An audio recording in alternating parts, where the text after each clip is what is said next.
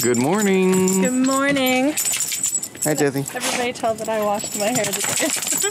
That's a step in the right direction. Yes. So what are you doing? We are on our way to the medical center, to the doctor's office, to do my ultrasound. So we'll see. I guess this video will have something PCOS update-ish in the title. Yes. And I'm gonna ask them if they'll let me record Jasmine. the ultrasound. Hey. Guilty. I don't know if they will or not, but we'll see. You think she'll be okay in the car? I don't know how long we're gonna be there, but we can't leave her here with the therapist. Right. Okay. So anyway, today is the big day for the ultrasound. Yeah, they're checking to see if the metformin and the birth control have been working. You want to take these things? Yeah. You are freaking out, and you almost peed yourself a few times. What, this morning? Yes. You have to drink a lot of water, like almost 2 of these. Yeah. Within an hour, so that they can see your stomach or whatever it is that they're doing. For those of you who don't know what 2 of these mean, it's about like 48 ounces or so. So yeah. But anyway, she's doing a good job. She's about to blow. She's my new water bottle, my new water balloon. She is still a dick about like turning the camera so I can't see it, even though I'm the cameraman. I'm the cameraman, not you, dick face. I don't want to be the cameraman. I just want to see how I look. Then I can't see, and then I don't know why I'm filming it. Then it, like the camera like starts going like this all the time, and I can't see what's going on. When you say that, it makes Sorry, no people. sense. Because don't you think I would tell you if I wasn't in the shot? I'm not talking about you being in a shot or not. I'm talking. Hey. I'm talking about this. I can't see if it's moving. Sorry, people. No. Bad. No touchies. No touchies. Anyway, so we will either see you in the doctor's office or we will keep you posted on what happened when we leave. Okay.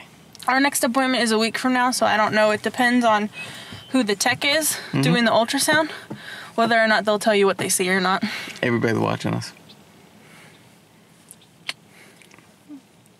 See you soon. They think we're freaks. Bye. We're the weird ones in the family.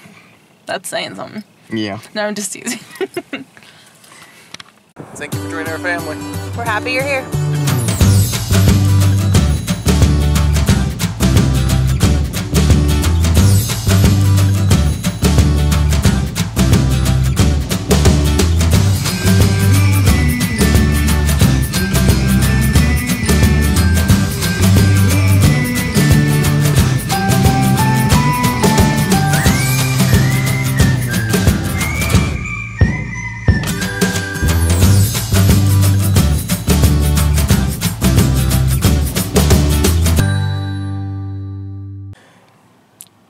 So we got out of the, whatever you call it.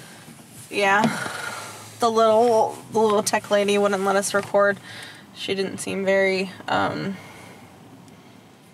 She said it is illegal. That's not what she said. It is prohibited. Well, she basically just said that, well, first of all, I didn't exactly feel very, I'm assuming she took the picture she needed to take, but I didn't feel super confident with her abilities. No offense if you're watching this, but, I don't know. Can I say what happened?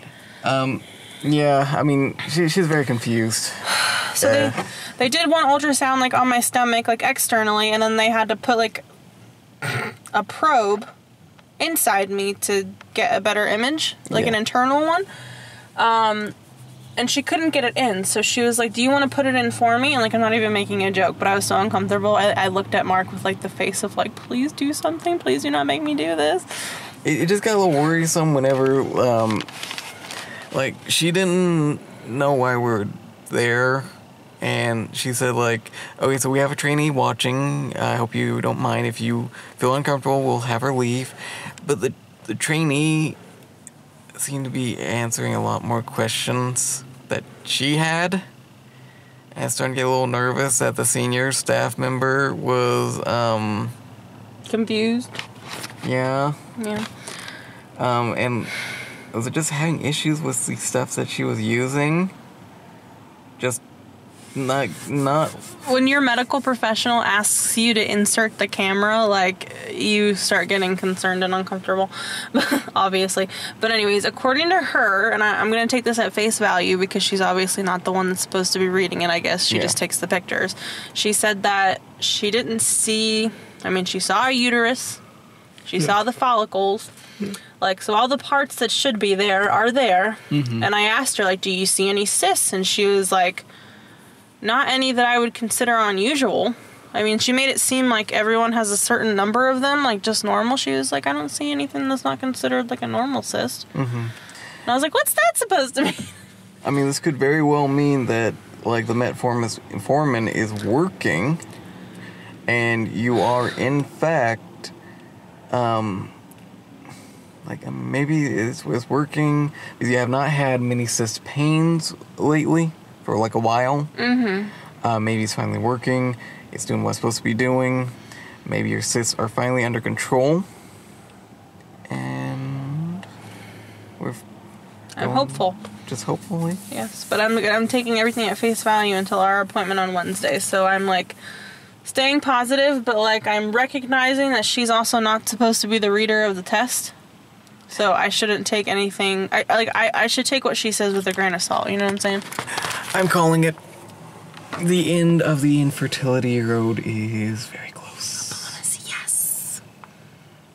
It's happening. Stay tuned next Wednesday. Well, next Thursday. Yeah, because we're one day behind, right? This video is not over. No, I know, but I'm just saying, like, for the next part of like this story. Yeah, we'll figure it out. Will be next Thursday. We'll figure it out before this video is over. I am so tired. What's new? So, what we're about to do right now is go to the DMV to finally get my license changed, or at least a temporary ID card, whatever happens, depending on if I can pass the test or not. I haven't studied and I haven't driven in like months. She's a crazy driver. I'm a backseat driver. Excuse me. She tells me to run yellow lights a mile long. Like, it's turning yellow, floor it. It doesn't matter if you're not in the intersection when it turns red. It's fine. It's like a 3-second lag before they start up. You can make it in and out, and it's fine. No one's going to question it. Anyways, my nose is stuffed. I feel like I have to sneeze. But anyways, so my TEAS test for the nursing school is this Friday. And I thankfully, I realized that I signed up to the school with my maiden name. So I need to get this switched to my married name. Yes. So we got the marriage license, we got everything we need. I forgot the checkbook. Oopsies, we'll just have him run to Wells Fargo if we need him to. But anyways, before they tell me that they stopped doing tests at 3:30, I better go. Yeah, we should probably get in there. Kisses! All right. See you in a bit. Do I look tired? I'm exhausted. Because I'm very tired. You look like a sexy beast. I think most people would disagree greatly. Oh, I'm the only one that has to agree with myself, so. Alright, tell them what happened. Okay, so disclaimer, we've been to the DMV before to try to do this, and something has happened. Something always happens. Mm-hmm. But the lady that we talked to was the exact same lady. So you would think that there would be some consistency in what she's asking for. Mm-hmm. But the set of things that she asked for the first time we were there was not what she asked for today. Mm-hmm. Does that make any sense? Like, can you explain that better? So, okay, so what they originally said, sorry, the cat's getting in the way, was the first time we went in there, so I am Nikki. You can't see my boobies. So, the first time we went in there, they said that everything was good, we had everything we needed, without a birth certificate or a passport. They said that one of the things that could be used is a valid driver's license from another state, as long as it was valid, because it was proof that he had jumped through all the other hoops to get it. Mm-hmm. And it should be working. Yes, as long as it's valid, it should be working. So whenever we first went in there, everything was good, and they're ready to do her test. The only reason why we stopped and didn't do it right then was that you wanted to study a little longer. Yeah. I chickened out. She did.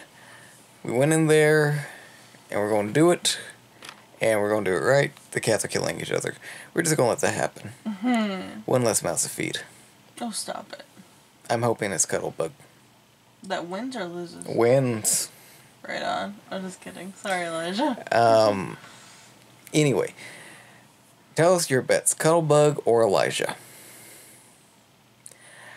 So, she studied. She's probably ready. Mm-hmm. And then they're like, oh, you need a bunch of other crap in order to do it. And it's like, but you said that this was valid. So unless they suddenly change something overnight, I don't know. So it didn't happen. It did not happen. We couldn't do it. We didn't have all the stuff we needed. Her birth certificate is stuck over in Florida still. And like, your parents are still kind of struggling with the whole mailing stuff again. They have, like, they're just really stressed out about it. They're convinced things are going to get lost, like, you know. So, like, you know, when it comes to, like, mailing our rings or mailing important documents, they're just, like, very uncomfortable. And especially because they've seen that, like, things getting mailed to your house for some reason, like, is not an easy process. No, I mean, so whenever I was still wooing this girl... Which you still should be. No, I got you. Slacka. Time is over. I wooed you. I got you. Now it's your turn to woo me. You gotta work for it. If you want it. Anyway, I was sending her letters. Love letters. Handwritten. In my horrible handwriting. I loved them all. I still have them all. And poems. Mm-hmm. She would not write. It was supposed to be a pen pal thing. She was supposed to write back to me, which she would not do. And then she'd be like, oh, can we start that pen pal thing again? But you start first. So like 20 letters later, I started to realize something was up. It would take like 3 months to get to her. Didn't it? Yeah, like seriously. I was like, you didn't send it. You're so full of poop. So I learned to like shove it in a FedEx box and send it by like FedEx or UPS. Who did I use? I think it was like UPS, but it was I like should know priority. that better. But I get them confused. Anyway, I noticed is that like if I shoved it in a box with like a teddy bear, like the teddy bears, they would make it. I'm sorry. Can you take this a second? And I will explain what the heck that was about. Sorry, people. I'm gonna admit I'm a little bit indecent. I don't know what's going on. Okay, I'm back. Okay, take it, because I feel exposed. Okay, I'm sorry. I hope people are still watching. So that little outburst was Elijah. I'm sorry. I'm Nikki too. Actually, I'm just like from the top up. But he's eaten one of our books. He has become a book eater. Seriously? He's trying to. Oh, I'm gonna smack a bitch. I'm just kidding. I'm not really. Don't call animal control. I was joking. Like, yeah, he attacked our library. He attacked the bookshelves. He took out The Edge of Black by J.T. Ellison. Apparently, he's not a fan.